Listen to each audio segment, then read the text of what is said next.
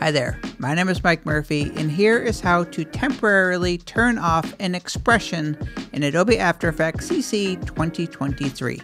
To reveal all expressions, select the Layers panel and tap on the letter E 2 times. So E for expression. If you tap on E 2 times, that's going to bring up all of your expressions. I can see that I have the wiggle expression on the position property for this logo layer. If I tap the spacebar to preview the animation, I can see the wiggle, and if I want to temporarily disable this expression, all I need to do is just click on this little equal sign. So when I click on that, you're going to see a line through it, so I'm not seeing any animation or any wiggle.